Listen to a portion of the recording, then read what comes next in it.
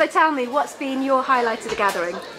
Catching up with friends, especially those people that I've been training with, silly poetry. Timothy Radcliffe is stood right behind you, so I'm going to say his name. One of the really big highlights for me has been this gentleman and all the good things that he said and shared with us.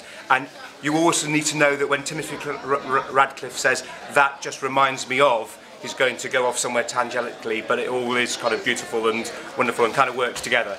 So Timothy and John Bell, they've all been really good and lots to sort of take home and think about, and lots of really inspiring stuff. And the conference, the gathering, has made it feel like God is so much bigger than sometimes we can think God is when we get to our parishes and what have you. So there's a big God out there who kind of loves all of life and loves it all. So that's the feeling of it.